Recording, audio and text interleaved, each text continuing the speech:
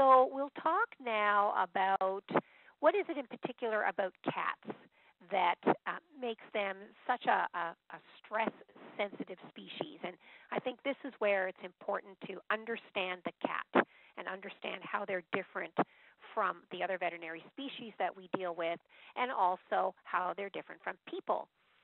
So I put a few characteristics of cats on this slide just to help us frame the discussion.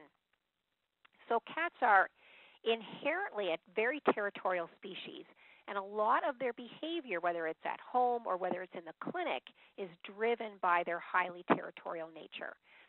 And by the same token, they're not inherently social, at least not in the same way that people are, and not in the same way that dogs are. We'll talk a little bit more about that in a minute.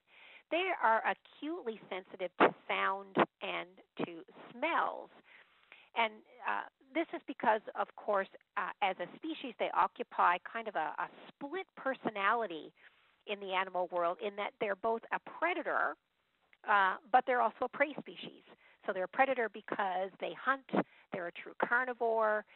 They need to hunt and eat prey every day, but they're small enough that they're also a prey species for larger animals, like dogs, for example. So you have to remember that every time a cat comes into your clinic, in your patient's mind, they feel like they're going into an environment where they're surrounded by predators. And part of that defense mechanism, or part of the toolkit that they have as they occupy that place in the animal world, is a sensitivity to sound and scent. In a natural setting, they would often lead fairly solitary lives. We're going to talk a little bit more about that and what impact that has on our patients as well. And so because of these things, they are relatively self-reliant. And that's both good and bad. It's bad because owners often see them excessively as self-reliant or inappropriately as self-reliant. And it means that cats have a great tendency to hide their signs of stress and hide their signs of illness.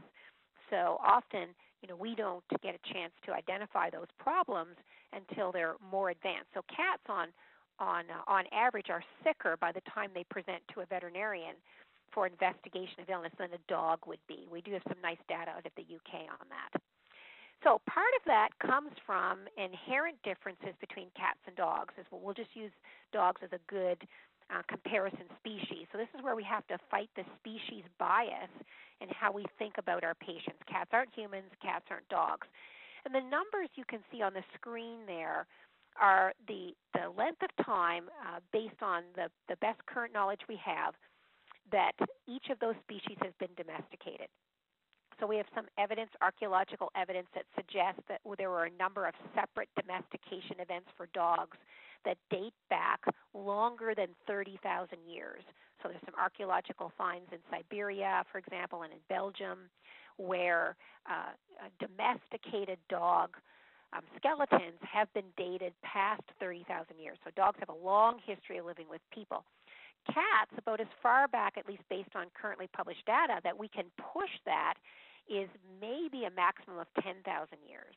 So they have lived with us and lived in that domesticated state only about a third of the amount of time as dogs have. And so there are some important implications from that. So dogs, of course, were domesticated by people. So we refined their wolf ancestry, took advantage of the traits in their wolf ancestors, and turned those traits into breeds that are known for various tasks, whether it's hunting or guarding or herding or pulling sleds, for example. So we deliberately shaped the domestication of the dog to suit certain purposes. But if we look at cats, it was just the opposite. I don't think we can actually say that we domesticated cats. I think it's the other way around. I think cats domesticated themselves to take advantage of food sources near people. So here's one of my patients who lives a life that's probably not that much different from the lives that his ancestors lived for thousands of years. This guy's name is Fat Boy, and he lives on a farm. He's a typical barn cat. So cats probably originally learned to tolerate the close association with people because we had nice things like barns and we stored grain, and that attracted prey species that cats were interested in.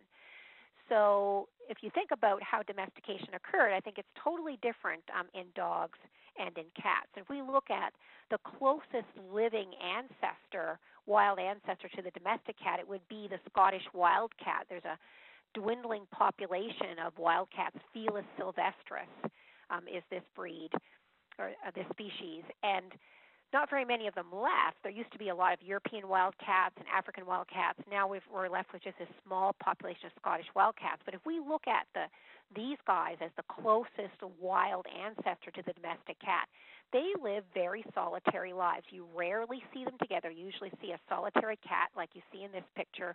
You know, they do look pretty domestic. They look just like a tabby cat, although they're bigger and their boning is more heavier boned than a domestic cat. But even when there's a lot of food around, when food isn't scarce, when it's abundant, you don't see them in groups. You see them living fairly solitary lives. So many domestic cats still live very solitary lives. And, here's examples of kind of two extremes. So one of the things that happen with domestic cats is this plasticity or this flexibility to either continue to live that prototypical wildcat life, like the cat in the photo from Abu Simbel, which is a village in southern Egypt. I had the chance to be there about 5 years ago, and I took a photograph one evening of this cat walking along this stone wall in this little village in southern Egypt, this feral cat. So he's living a life that's pretty much the same as his wild ancestors lived. But then in the other photo, you can see two of my patients. There's Carmelina and Rico, who are at the other end of the spectrum of the domestic cat in that they are sociable. Their degree of domesticity is such that they are happy to live with people. They're happy to live with each other. So we see this spectrum of if you will, of domestication, and that's led a lot of people to say that your average domestic cat is probably only loosely domesticated. They're not as strongly domesticated, as you will, as we would think of most dogs as being domesticated. Another thing that's really important to know about the way cats would choose to live is when they do live in social groups, they are based on female kinship. So anytime that you would see a natural grouping of cats, it's going to be based on a queen and her offspring. So when they do live in loose colonies, they are matrilineal. They are queen-led. And they adapt the cat density and their organization, their spatial organization, to fit the environment. So how much space do they have, and to fit the available resources, particularly food resources. So they are flexible enough to adapt their density and their organization to fit the needs of their environment. But when they do live in close association, it's usually female kinship oriented. So in comparison to other species like cattle, for example, cattle are herd species. So herd animals, pack animals like dogs, they are accustomed to close contact. They evolved that way. They have a toolkit that's designed for group living. So all the tools, the social communication tools in their toolkit are designed to help them live together in a group, to have dominance hierarchies, for example. So they are adapted to living in close confinement, a lot of animals in a smaller space. But if you look at cats, the only cat species, whether it's big cats or little cats or domesticated or wild cats, that lives in a group at all is the lion. The lion is the exception. The lion is the only species that will hunt and live together, and it's usually females. Again, it's usually a matrilineal colony that lives together. They will hunt cooperatively, and they will eat together. But they are the exception. So most other species are doing what this guy is doing. This is a BlackFooted cat who's urine marking, very familiar type of behavior, even with our domestic cat. So this is a little endangered cat called the black-footed cat. And I show you that picture just to show you that the cat toolkit doesn't have a lot of tools for group living. It has tools to signal other cats to keep away, about marking your territory, about this is where I need to hunt and live, you keep out of here. So their toolkit is about telling other cats to keep their distance because they're obligate carnivores. They have a limited menu, a limited food menu compared to dogs or compared to herbivores. So their hunting and their breeding territory is really important for them to defend. And their social toolkit, if you will, has been populated or built up with tools to tell other cats to keep away. So they don't have a lot of tools that help them live in groups. They're lacking in tools that people have, that dogs have, that herd animals have to help them live in groups. So this kitty that you can see there, Tommy, who's just been hunting and has caught some small little rodent there. Tommy belongs to a friend of mine. When Tommy's out hunting and he's catching his prey, he's not behaving really any differently from that large wildcat that's caught an antelope and has hauled the antelope up in a tree because he does not want to share his kill. So our domestic cats still have a lot of that hardwired behavior that says I'm a solitary hunter, I hunt by myself, I eat by myself, and I will defend my home range. So we start to get into trouble when we ask cats to push that boundary and ask them to live really as a herd animal when their toolkit is based around being the solitary hunter. And I wanted to show you some interesting data that was collected and published just a couple of years ago in a journal that, I'm sure most of you don't read, the Journal of Wildlife Management. But it's a really interesting little study where they put collar-mounted activity sensors and they used radio telemetry on 11 owned cats, pet cats that had access to the outdoors, and 16 stray cats in this area in Illinois, Champaign and Urbana, and the area that those cats lived in is outlined by the black line on the image that you can see in front of you. So that black outline is the area where those cats lived, and what they were looking at was the home ranges of a pet cat that had access to outdoors versus a feral cat. So the pet cats, their home range is that little yellow dot that you can see there that averaged about 5 acres in size. The unowned cats, their range is that red outlined area, hugely different. So the unowned male cats ranged over about 388 acres, and the female cats ranged over about 138 acres.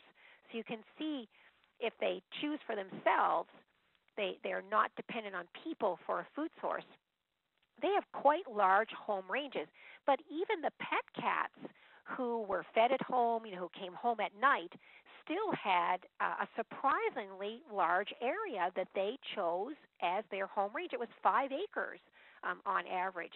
Now, there's a lot of variation from cat to cat, and the size of a home range is going to be based on things like sex. Obviously, males have a bigger home range than females, what the season is, how abundant food is. But I just show you that to show you the huge difference, but also to show you that even pet cats, owned cats, by choice, would have a larger home range than, for example, these two kitties. So Buscot and Mandolin are two of my patients. They're Himalayan cats, who live an indoor life, and their home range is not going to be anywhere near the 5 acres. So most indoor cats have really small home ranges. And if you think about it, many of our clients keep cats at abnormally high population densities, much higher than the cats would choose for themselves, given the type of species that they are. So this is where these stressors start to enter their daily lives. This is some really interesting data that was actually published back in 1999 in a behavior journal, and it looked at pet cats. These are pairs, 60 pairs of pet cats who lived indoor-only lives, unrelated cats. Now remember, the normal pattern for a cat would be to live in a matrilineal colony, yet we usually have unrelated cats living together. So these are 60 pairs of cats indoors only, not related, and they looked at the amount of time that these cats spent within sight or out of sight of each other. So here's two of my patients, India, who's a little black cat you can see hiding back there in her tent, and Loki. India and Loki get along, but they need to spend time not just apart from each other, but out of sight of each other. And what they found in this study by looking at those 60 pairs of indoor cats is that they spend at least half of their time, they chose to spend at least half of their time out of sight of each other. They spent about 9% of their time within 10 to 16 feet and 40% of their time within 10 feet of each other. So even cats that know each other, that live together, that get along, still have a high need for me time or alone time. And we do see stress come into the lives of these cats when owners don't understand that and when owners don't provide for that. So this is part of the basis of these concepts of environmental enrichment for cats, for example. Part of it is providing the resources so that they can have this type of alone time. So here's a little comic that says, a cartoon that says, Jenny is the new kid in class. Everybody hiss until you get used to her. So it's really common for us to see both behavior problems and problem behaviors in feline medicine. And a lot of the behavior problems that we see are not necessarily abnormal behaviors. They're normal behaviors. They're just unwanted or objectionable, but they're a normal expression of the cat's response to its environment.